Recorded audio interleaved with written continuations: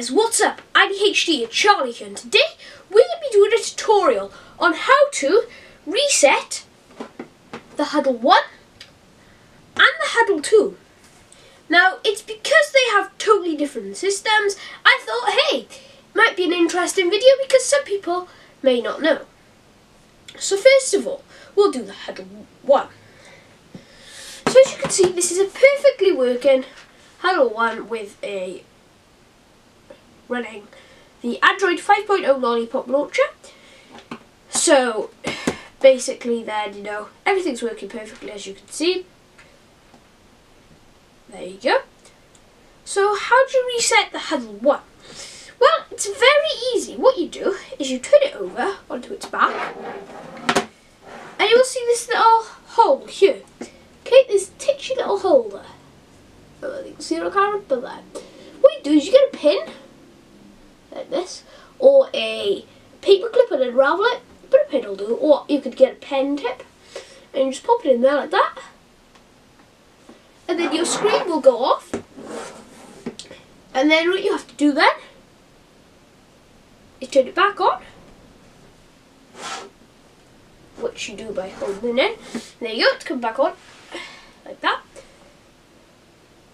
There you go. So that is how to reset it. So if it freezes up, locks up, you know, goes onto a different application that you don't want it to do, there you go. You can see the Hudl boot. So that is really how to reset your Hudl 1.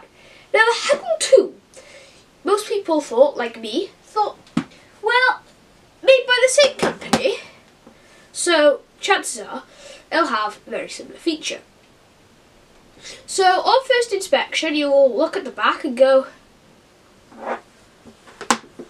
oh, is it in one of the speaker grills? No. On any of the sides? No, and it's not. It's nowhere. So where is this? How do you reset your Hudl? Is it by there? No, that's your microphone. So where is this fabled reset function? So what you do is you get your power button, which is by here on me. There we go. This one by here. And you hold it in for about 30 seconds. Now I am going to be so accurate, I'm going to set a timer on my Hudl 1.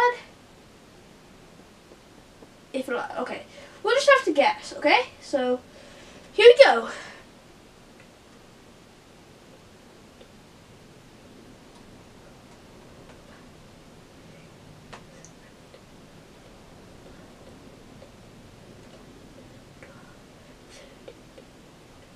Fifteen, 16, 18, 19, 20, 21, 22, 23, 24, 25, 26, 27, 28, 29, 30, 31, 32. Okay, so there's the 30 seconds roughly, and you would have noticed the screen went off, which is perfectly normal. And then what you're going to do then is turn it back on, which you do by pressing the button or holding in the button for a bit.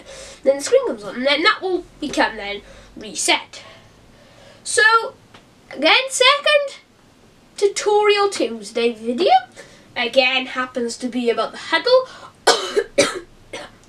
Also, quick note, I did say in the last tutorial Tuesday video I did, that the Hudl 1 and Android 4.1 devices, Android 4.3 devices and below can't get Lollipop. Well, as you can see, this is running Android 4.3 and it now has Lollipop. I also did tweet a picture and a presentation in there, so yeah, that works. Now, if you're interested, so yeah guys, that's how to reset your Hudl 1 and your Hudl 2.